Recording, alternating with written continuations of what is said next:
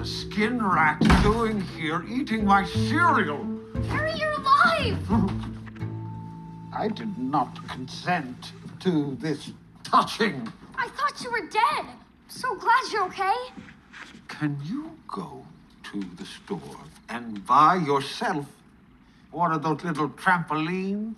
Cool. Yes, then take it to the ceiling fan store just down the road. Turn on the overhead ceiling fans and trampoline into them so that your head chops off. That's rude. Why are you being mean? Because you are the reason I am stuck here.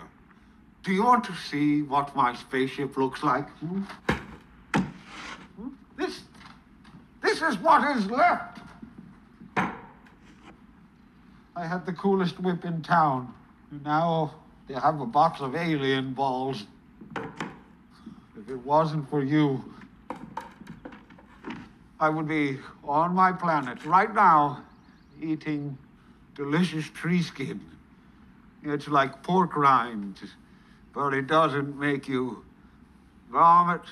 You can pretend you don't like me, but I know you do. You saved my life in the ship. I did not. Yes, you did.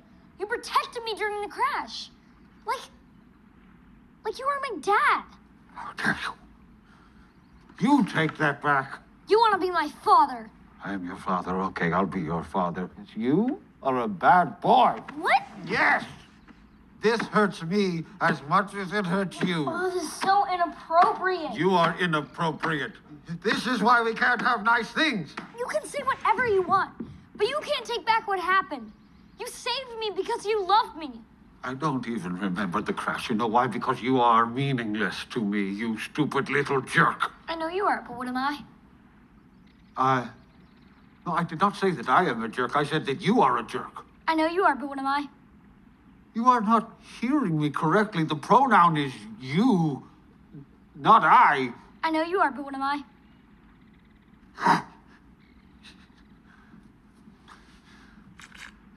I'm going into that room over there. When I come out, you better be gone, you dumb little shit pocket. That makes no sense. Yes, it does. If you put shit in your pocket.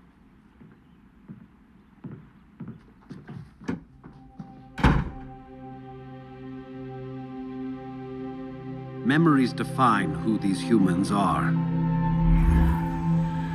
And if the memories become too painful, or reveal a side of themselves they don't like,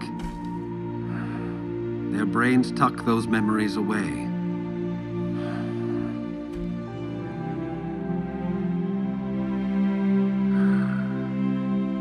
I am so happy I am not human.